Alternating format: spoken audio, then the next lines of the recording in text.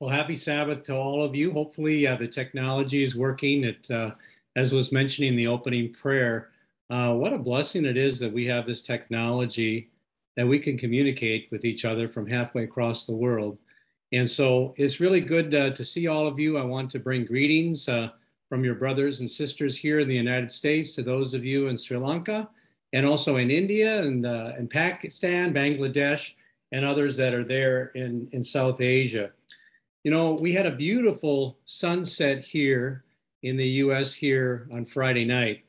And while the world at large really is suffering in many regards, we see so many things that are happening with political unrest in nations, the ignoring of God in homes, schools, and governments. And yet we see in God's creation often the peace and harmony that love and the love that God intended for all of us to have. He created this earth for us to live and to grow and to learn and how to walk according to his laws, to submit to his government and to his biblical way of life, his biblical truths, in order to be first fruits in his kingdom.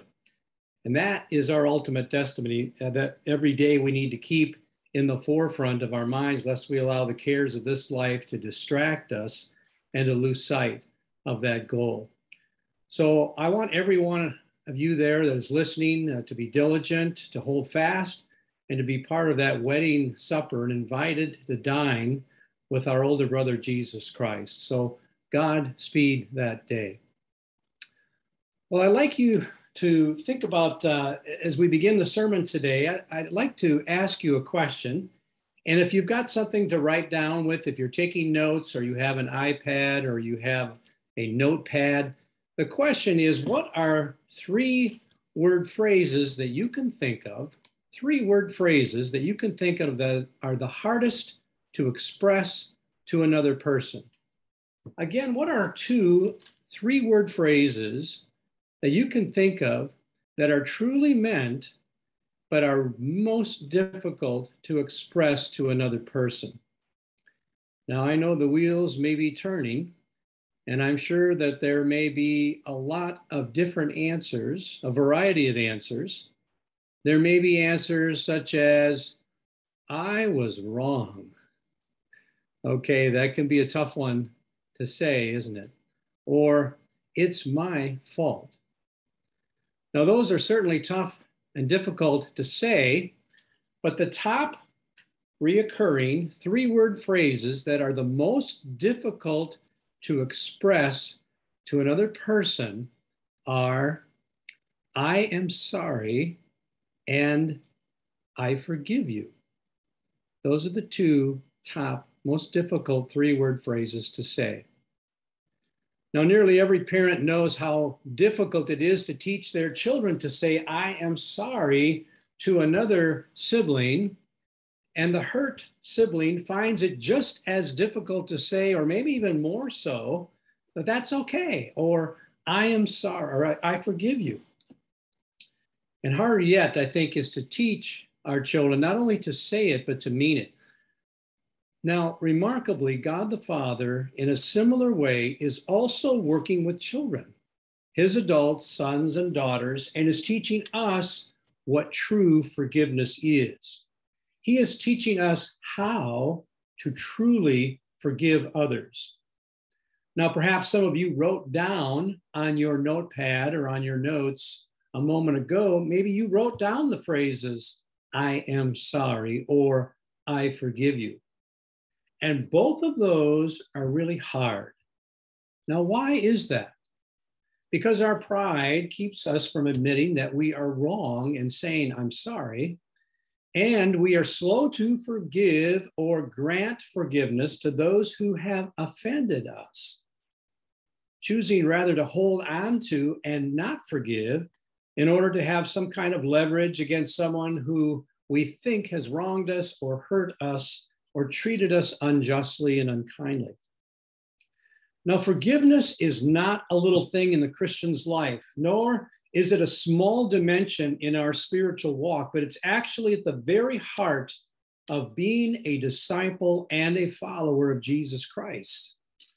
Now, this matter of unforgiveness can be among the most damaging matters in our spiritual and our physical walk.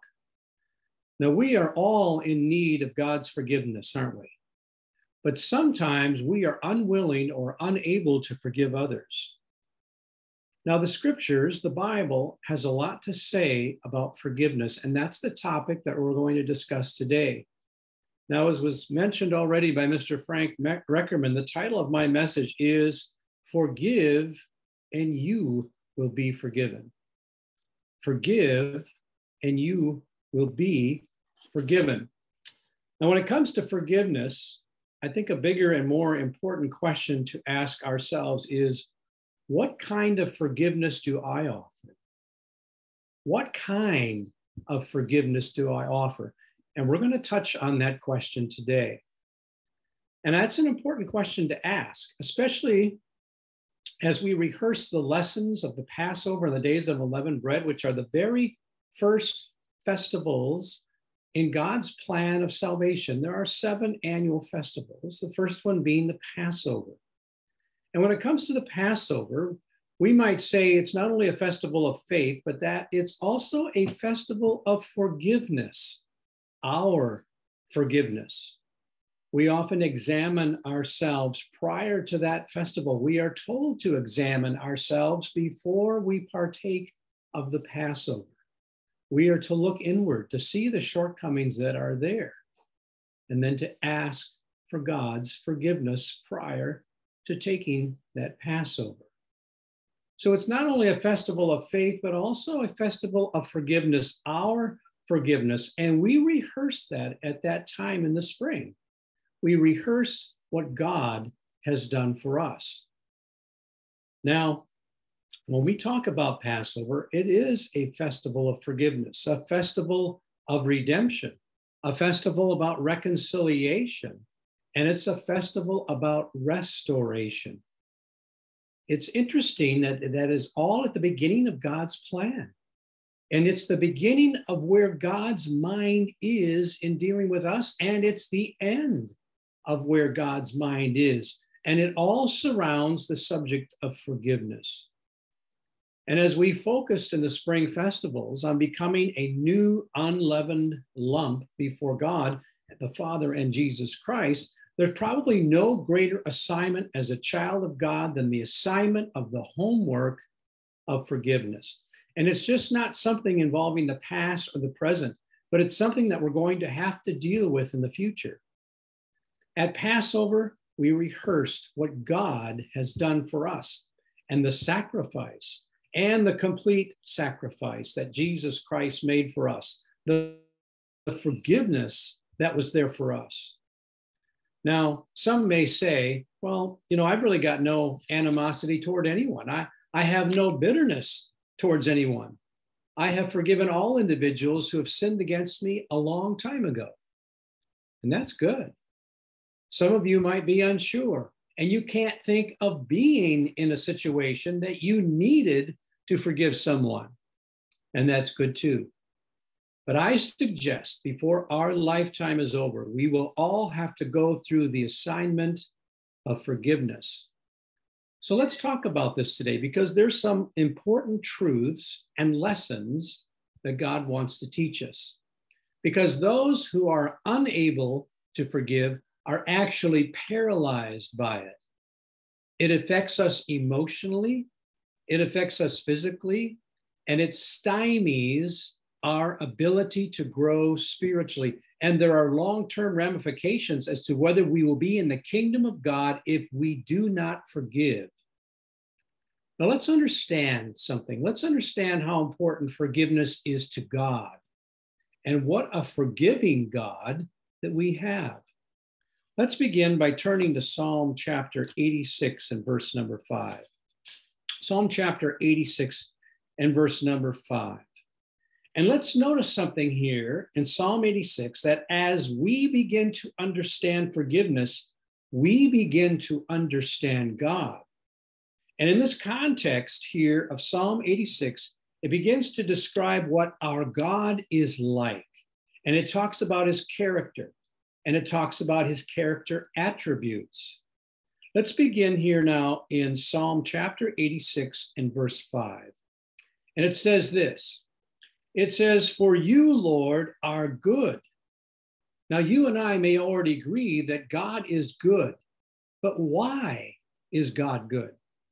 Well, let's continue to read. "For you, Lord, are good," and notice, "and ready to forgive." Notice that our God is ready to forgive. That's part of his nature. That's one of his characteristics. And that is what he ultimately wishes. Let's continue here. It says, "And you are abundant in mercy to all of those who call upon you." God is ready. God is ready to forgive. And if we look at that Hebrew word that is translated into the English word ready, it can also be translated prepared. It can mean, in a sense, or be translated in a sense that God is prepared to forgive. That's his proclivity. That's his natural spiritual state, that he desires to forgive all who have sinned. But God not only speaks about forgiveness in the scriptures, as he does here in Psalm chapter 86, but he goes further and he shows us how to do it. Let's notice something in Luke chapter 23 and verse number 34. Luke chapter 23 and verse number 34. Now, in Luke chapter 23, we have God in the flesh, and we see the reality of this character trait in action. But before we begin reading here, let's set the stage just a little bit. You know, as we sometimes bring out at Passover time, we rehearse the complete sacrifice that Jesus gave on our behalf. And not only in his death, which was for our sins, but also in his painful suffering, which was for our healing. That too was a part of his complete sacrifice. Now, to set the stage here for the context for this verse that we're about to read, at this point, Jesus has endured remarkable circumstances. There has been an illegal trial. There has been an illegal sentencing. He has been rushed from hall to hall, from palace to palace. He's been placed in front of one false accuser after another. We know that he had a crown of thorns that was stamped upon his head. We know that he had been flagellated on his back, on his sides, on his legs with rods and whips. There had been a cat of 9 tails, which is a whip with strings of bone and metal that had lacerated his body and his skin and tore flesh from off of his body. He had been mocked. He had been disrespected. He had been falsely accused. He had been spit upon. And now his body is nailed to a piece of wood. And it is in this context that Jesus says the following here in Luke chapter 23 and verse 34. "Then Jesus said, 'Father, forgive them, for they know not what they do.'" Now, this was one of the last things that Jesus said on his earthly ministry as he was nailed to a wooden stake dying. "Father, forgive them." Now, how does this correspond with Psalm chapter 86, which we just read?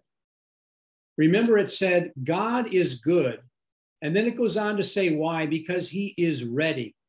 He is prepared. He is looking for an opportunity to forgive. And we see a remarkable example here of this, of our Messiah, of our Savior, of an older brother, our older brother, who did no wrong. And yet he sets this remarkable example of love and forgiveness as he dies a criminal's death. Now, with this as a background, and having looked at Psalm chapter 86 and verse 5, and also having looked here at Luke chapter 23 and verse number 34, let's add one more verse to lay a foundation of what we might say is a very important biblical imperative. That God is not asking you and I to do something that he isn't willing to do while he walked on this earth as a human being. I'll say that again. God is not asking you and I to do something that his own son wasn't willing to do while he walked on this earth as a human being. Let's turn over together to Psalm chapter 103. Psalm chapter 103. And let's take a moment to remember, and this certainly fits in with the meaning of the Feast of the Passover. Let's take a moment to remember what God has done for us. He has been there for you and for me, and how he was ready to forgive. Let's pick it up right here in verse number 1 of Psalm chapter 103. Psalm chapter 103 and verse number 1. It says, "Bless the Lord, O my soul, and all that is within me, bless his holy name. Bless the Lord, O my soul, and forget not all of his benefits." What are some of his benefits to you and me? Let's notice verse 3, "Who forgives all of our iniquities, who heals all of your diseases." Verse 4, "Who redeems." Now, redeems, what does that mean? It means to buy back or to recover. To buy back or to recover our life from destruction. And notice, he crowns you with loving kindness and tender mercies. Now, just a thought, and there's certainly a tie into the parable of the story of the prodigal son, how the father accepts his prodigal son back, clothing him with a robe and with shoes, and not only redeeming him, but reconciling him and restoring him, in a sense, to the station in which he had become, again, as his son. Verse number 5, let's continue to read on here now with Psalm chapter 103 and verse number 5. It says, "Who satisfies your mouth with good things so that your youth is renewed like the eagles." Forgiveness, it empowers, it renews, it restores, it invigorates, it builds up. Let's continue to read in verse number 6. "The Lord executes righteousness and justice for all who are oppressed. He made known his ways to Moses, his acts to the children of Israel." And notice verse 8, "The Lord is merciful and gracious, slow to anger," and notice, "abounding in mercy." Let's drop down to verse number 10. "He has not dealt with us according to our sins." Now, we've all sinned, haven't we, and fallen short of the glory of God. Verse 10 continues, "He has not dealt with us according to our sins, nor punished us according to our iniquities," which we can be very grateful for. And now verse number 12, let's drop down to verse 12. "As far as the east is from the west, so far he has removed our transgressions from us." Unbelievable. An unbelievable promise from God, how he forgives and removes our sins as far as the east is from the west.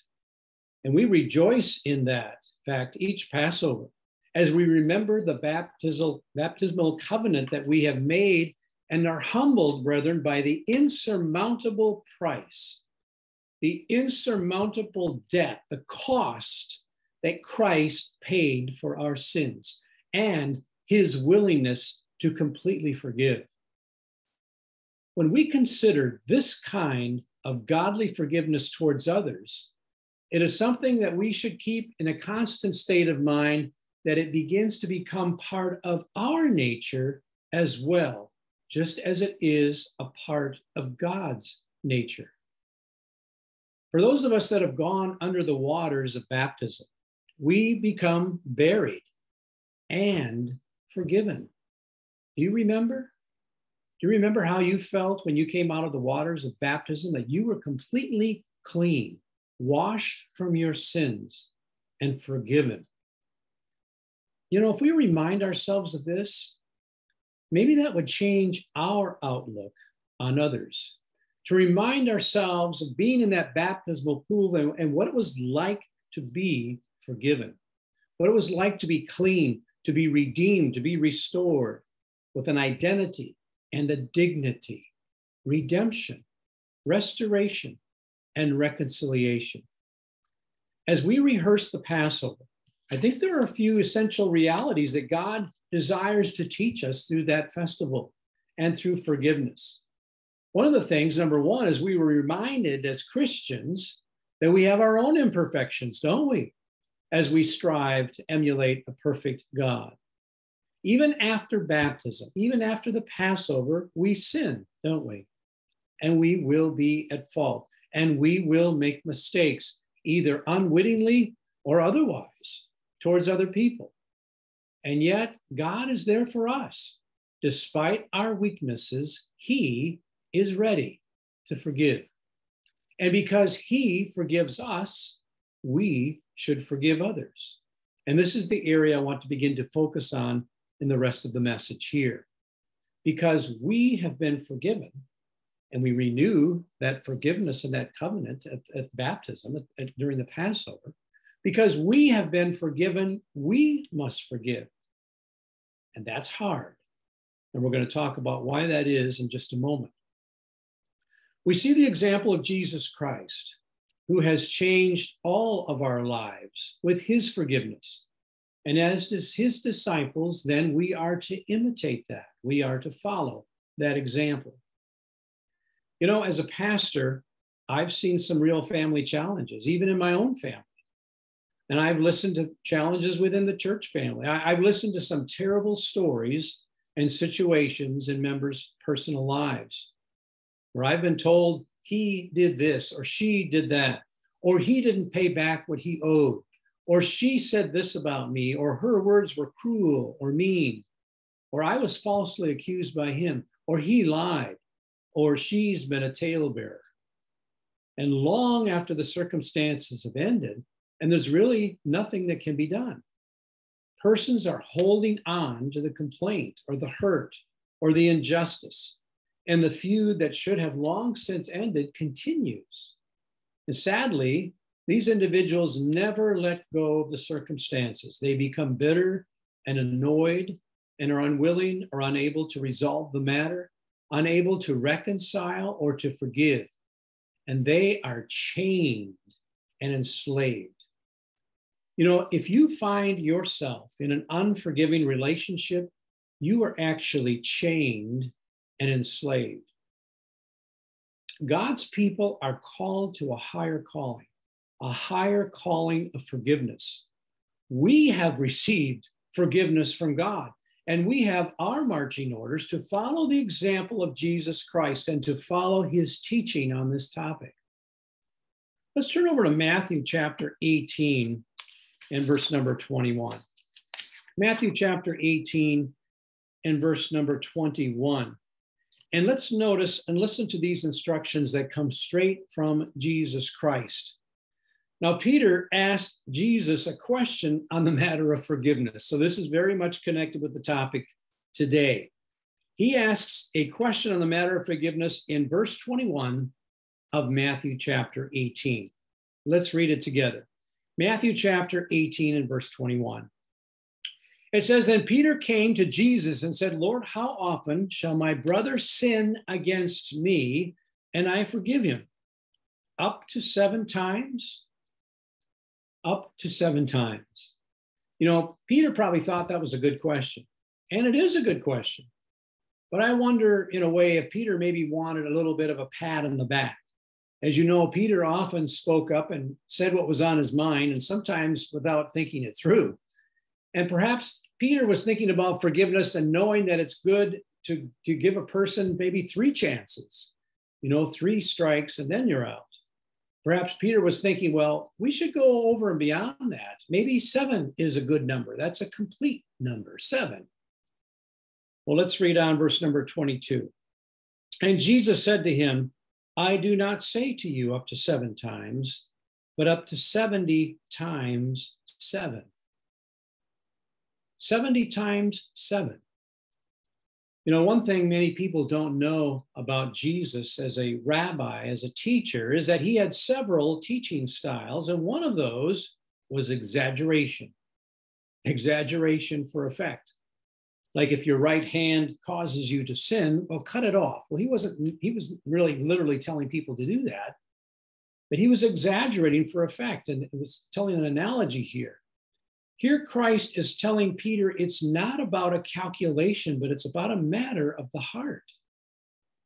Are you and I only to forgive our spouse, our children, a family member, our brethren, a stranger, on a calculation?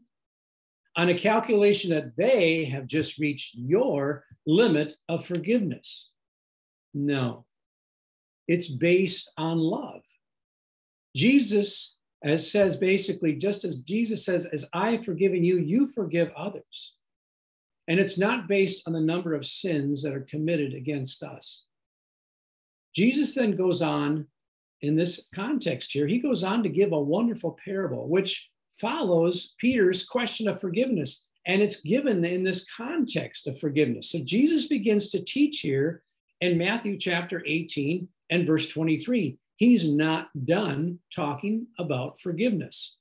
In verses 23 here through 25, he begins to talk about a servant who owes an insurmountable debt that there is no way that he can ever pay, ever.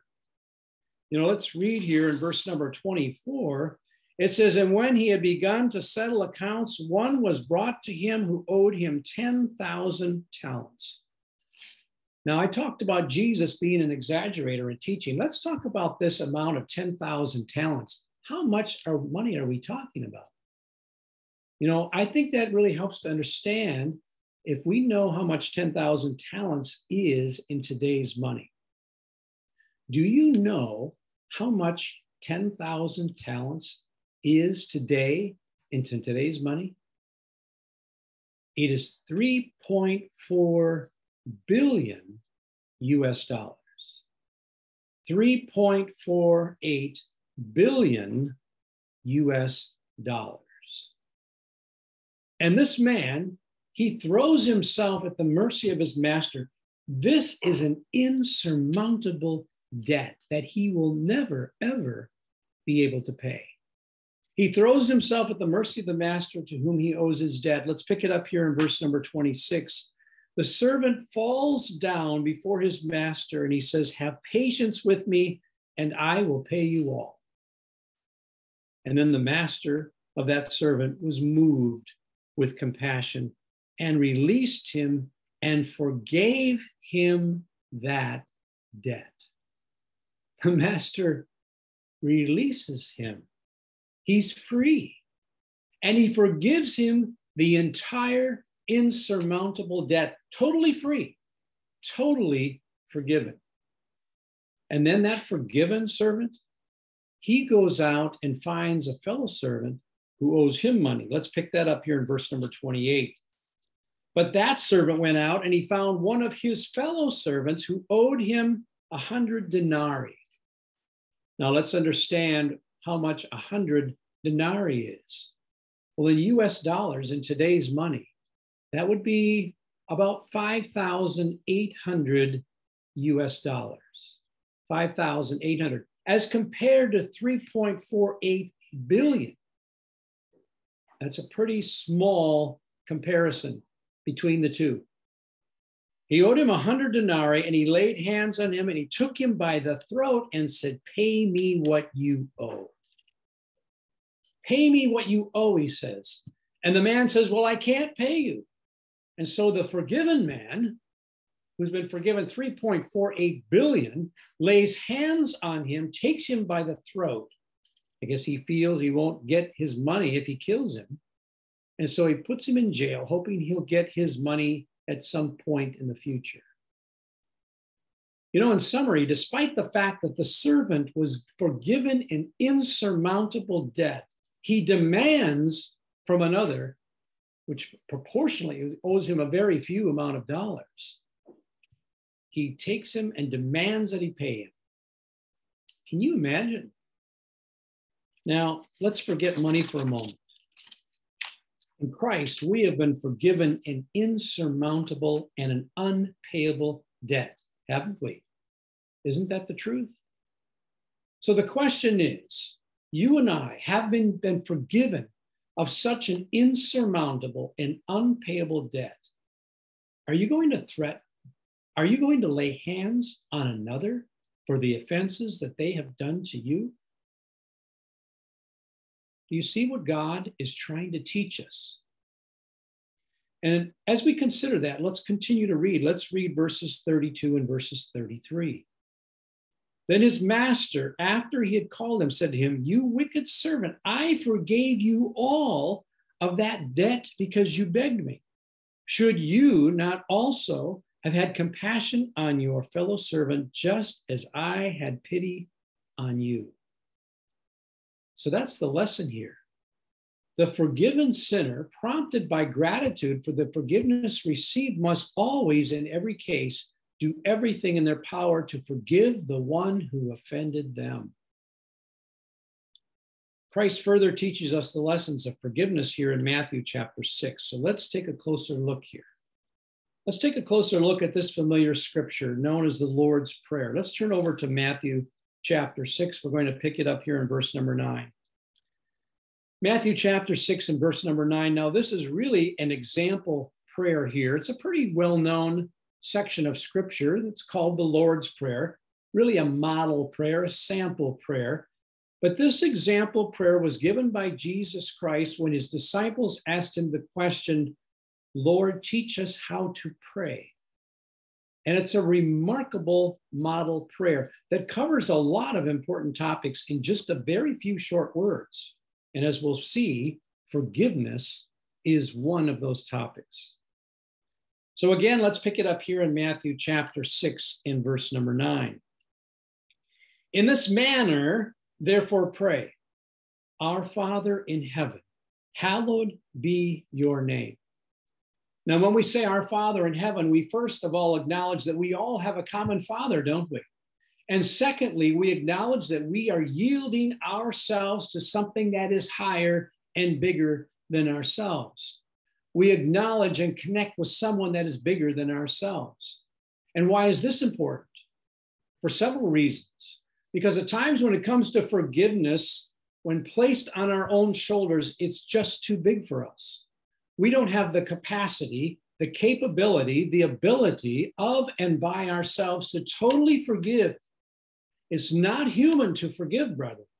It's not human to forget. We need God's help. This is a spiritual issue. So let's continue to read what Jesus teaches us with this example prayer. Verse number 9. "Our Father in heaven, hallowed be thy name."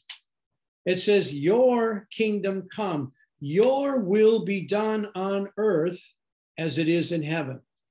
We pray, whatever we ask, that it will be according to his will.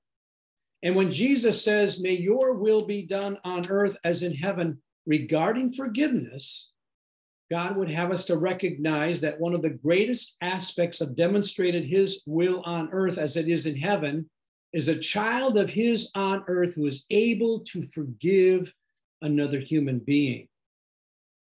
Jesus prayed in this prayer to the Father, "Your will be done as it is in heaven." And notice verse number 12, "And forgive us our debts," notice, "as we forgive our debtors." Now, this isn't well understood. Forgive us our debts as we forgive others, our debtors. These two are connected. These two concepts are tied together. Now, this is a powerful verse. Think about what we are asking God. When we look at the sample prayer, we recognize a remarkable and profound reality. Simply put, our forgiveness from God to his children, you and me, is based proportionately and conditionally on our forgiveness to others. That's our assignment. That's our marching orders from Jesus Christ himself. Now, you might say, "I can't do that. You don't know what happened to me." Now, God wouldn't ask you and I to do something that we couldn't do. He knows, with the help of his Holy Spirit, that we can.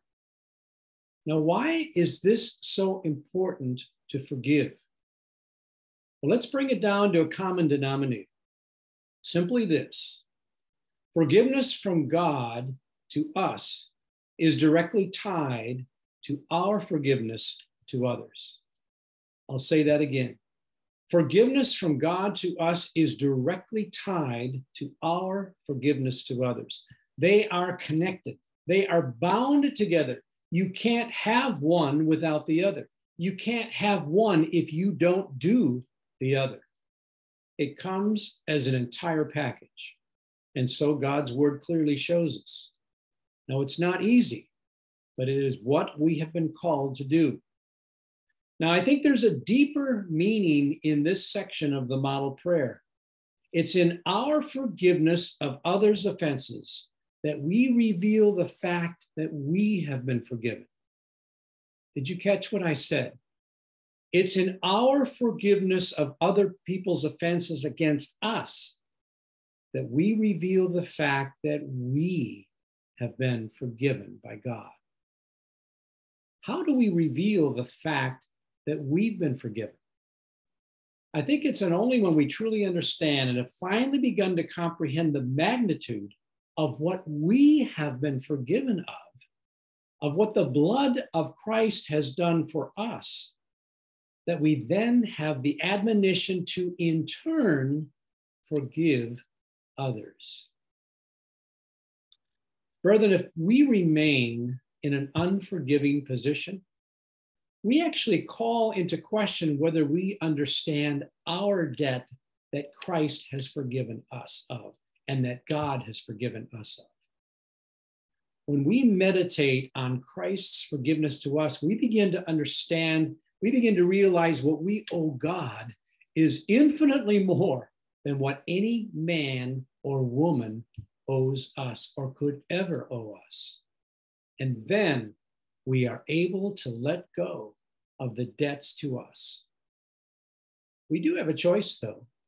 We can choose to hold on to the debts that others owe us, or to forgive as others, or we can choose to forgive as we've been forgiven. It's our choice. We can hold on to debts that others hold against us, or we can choose to forgive as we have been forgiven. We have a choice. However, we're faced with a powerful voice of God saying that he's not going to forgive us unless we forgive others. Do we understand? Do we understand what God is trying to teach us? Do we understand what God is actually commanding us to do? Because in a sense, that's what he's doing. Now, God is a God of love. We know that God so loved the world that he gave his only begotten Son. And he is calling us to show that same kind of love towards others. And if we desire to receive God's forgiveness, but we're unwilling to forgive others, then God cannot deal with us. And that's not how members of his family react. If we're not willing to forgive, then we stand in the way between an individual that God has called or will be calling one day. We stand in the way of being a great forgiver, of being a great reconciler. We stand in the way. We have to be able to forgive someone who's offended us, regardless if they ever ask for forgiveness. Wow. Now, how do we know that's true? That we have to be able to forgive someone who's offended us, regardless if they ever ask for forgiveness? How do we know that's true? Well, we've already read in Luke chapter 23, haven't we? Where Jesus said, "Father, forgive them, for they know not what they do." Now, they hadn't asked for forgiveness.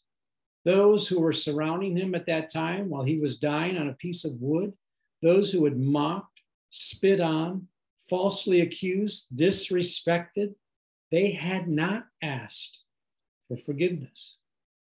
And yet we see Jesus' example to us of forgiveness for those that are offending him that had not even asked. I'll only refer for time to the example of Stephen in the book of Acts. You may remember this story in Acts chapter 7. In verse number 60, you can write that down in your notes if you like. Acts chapter 7, verse 60. Stephen was speaking, and the audience did not like what he was saying, and they ended up stoning him to death. But prior to his death, you remember what he said just before he died. He was talking to God, and he said, "Do not charge them with this sin. Do not charge them with his sin." He was able to forgive someone who was doing this to him, and they had not even asked for forgiveness. Let's turn over to Romans chapter 12. Romans chapter 12 and verse number 21. We've seen the examples of Christ. We've seen the example of Stephen. Let's see here what the Apostle Paul shares with us here in Romans chapter 12 and verse number 21. Let's read it together. Romans chapter 12 and verse number 21. Paul is writing, and he says, "Do not be overcome by evil, but overcome evil with good." Now that's hard to do. It's hard to do, but God says to do good, even to our enemies. You know, it's been said, I don't know if you've heard this saying, but it's been said, to return evil for good is devilish. To return good for good is human. And to return good for evil is divine. I'll repeat that. It's been said to return evil for good is devilish. To return good for good is human. But to return good for evil, that's divine. That's godly. So we have the Apostle Paul's example here in Romans chapter 12 and verse 21. We have Jesus's and Stephen's examples as well. Well, let's notice one more example from Jesus Christ in Matthew chapter 5 and verse 43. So let's turn over there to Matthew chapter 5 and verse number 43. And you may notice here that this is part of Jesus's Sermon on the Mountain. This message of Jesus Christ that we find in Matthew chapter 5 is really at the core of being a disciple of Jesus Christ. And part of the message here that Christ is talking about is doing good even to an enemy. Matthew chapter 5, and let's pick it up here in verse number 43. It says here that you may have heard that it was said, "You shall love your neighbor and hate your enemy." That's the common thought of that time in the first century. But let's continue to read on. With verse 44, "But I say to you, love your enemies." And then he goes on to say how to love your enemies. And he talks about 3 ways to do this, to love your enemies. He says, first of all, bless those who curse you. Bless those who curse you. Second, do good to those who hate you. And thirdly, he says, pray for those who spitefully use you and persecute you. He basically talks about 3 ways or 3 things to do in order to love your enemies: to bless those who curse you, to do good to those who hate you, and to pray for those who spitefully use you and persecute you. Say good, do good, and pray for.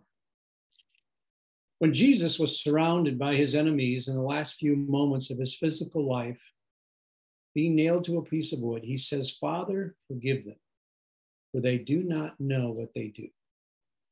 At this time, he was certainly following the teaching that he brought to us from the Father.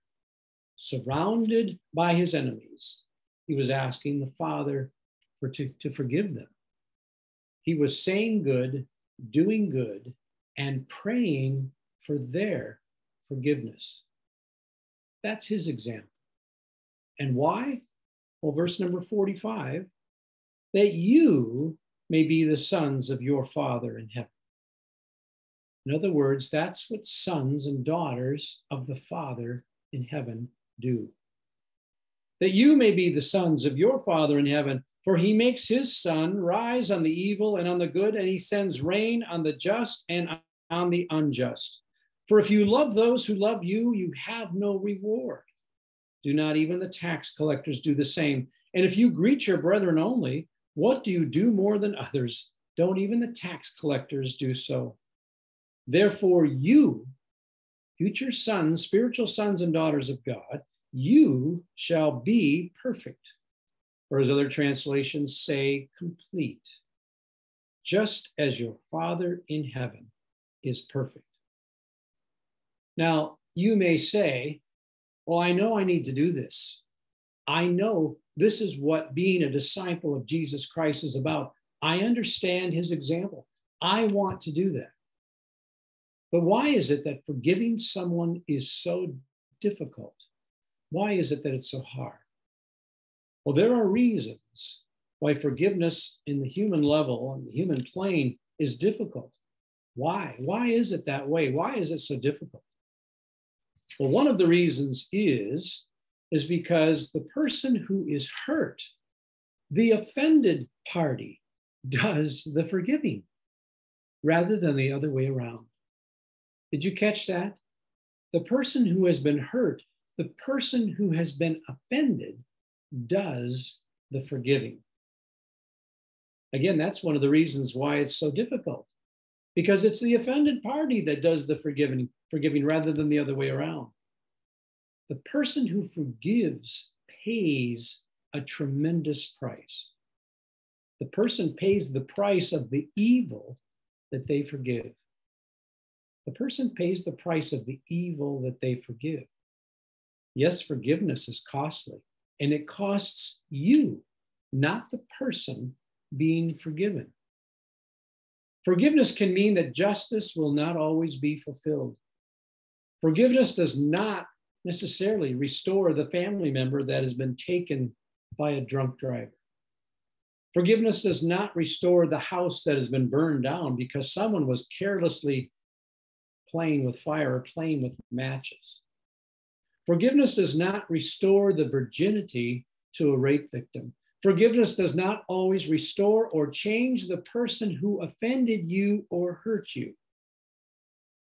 But forgiveness is letting go. Forgiveness is letting go of the pain that you feel. You know, having been a minister now for over a decade, I've dealt with people who have a death grip with a person. Even sometimes after a person is no longer alive, a grandparent, a family member, a relative, a father, a mother, a step-parent, a stepchild, a former friend, a stranger. They have a death grip that they can't let go, not realizing that that person has a life grip on them because they have not been able to let go. They have been unable to forgive. Now, that's not to excuse the behavior that was put upon them, and that's not to excuse the wrongs that were done to them, but they have not recognized that really the whole world has been dysfunctional since the beginning at the Garden of Eden. And that we've had 6,000 years of humanity drowning in our own human nature. Now, what I'm addressing is very difficult. There are people that have not let go, but that is the key to forgiveness. The letting go and letting God be the rectifier of the events in our life. Now, I heard a story that happened many years ago in my country at the end of the Civil War. You know, the North fighting the South over various things, including slavery. Students of U.S. history may recognize a commander of the Confederate Army by the name of Robert E. Lee. And he was commanding the Confederate Army in the South going against the Union Army in the North. Now, General Lee, after the war, was returning back to the state of Virginia, one of the states in my country. And he came to an old plantation, and there was a woman that came out to meet him. And a woman came out of what had been a beautiful mansion. As she approached this general, she said, "General Lee, look what the Northerners have done. Look at what they did." And she pointed over to what had been a beautiful, majestic and spacious oak tree located the front entry of the plantation. Look at it, she said. It's a charred, burned ruin. Now, she was expecting General Lee to agree with her and to fuel her level of hate and anger and unforgiveness. And the general looked at that tree, and then he looked at the woman, and then he said, "Madam, cut it down. Cut it down and forget it."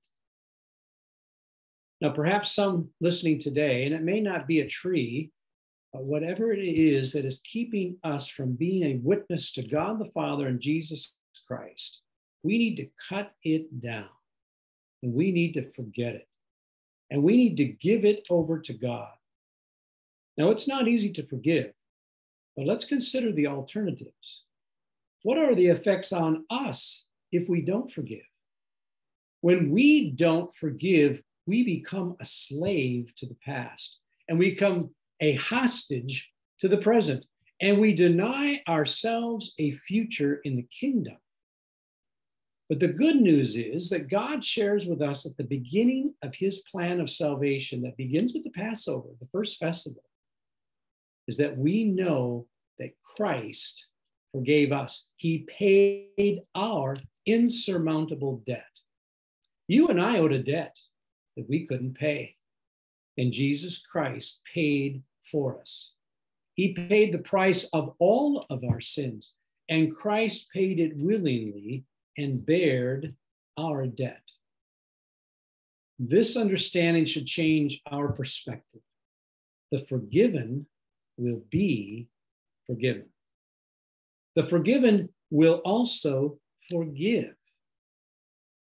knowing that our insurmountable debts are canceled and that we ourselves must cancel the debts that are owed to us.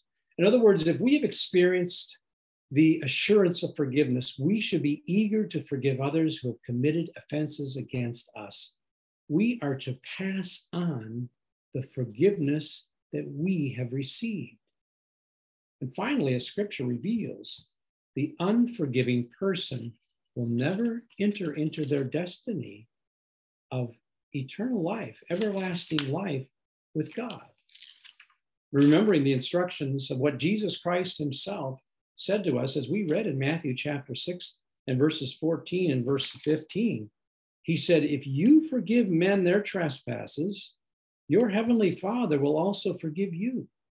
But if you do not forgive men their trespasses, neither will your Father forgive your trespasses." Only those that forgive will be forgiven and enter into the eternity with God. So God shows the seriousness of this, doesn't he? And to meet this high challenge that we need to first draw close to God, we must respond to God's invitation when he says, "Come close to me," and acknowledge the enormity of our debt, of our sins. We realize that we're bankrupt and we are totally at his mercy, an insurmountable debt. And in his mercy, he forgives it all. Wow. And as we totally embrace our debt and sacrifice that Jesus made for us, only then will we be able to be in the right posture to forgive others. Further, we may need to fast and pray and ask for God's help and his Holy Spirit to help us forgive completely. We are to be known as his disciples. You know, if we love one another and as we forgive one another, you show the person and the world who you are. A true disciple of Jesus Christ, who through forgiveness demonstrates the beautiful picture of Jesus Christ living in their own life. Christ in us. The Apostle Peter further reminds us, and we'll conclude with this scripture today, over in 1 Peter chapter 2, and we'll read verses 9 and 10. Let's take a look at what Peter shares with us. The Apostle Peter, over in 1 Peter chapter 2, verses 9 and 10. He says this, pretty familiar scripture, trying to tie it into the topic today. He says this, you are a chosen race, a royal priesthood, a holy nation, a people for his own possession, that you may proclaim the excellencies of him who called you out of darkness and into his marvelous light. At one time, you were not a people, but now you are God's people. Once you had not received mercy, but now you have received mercy.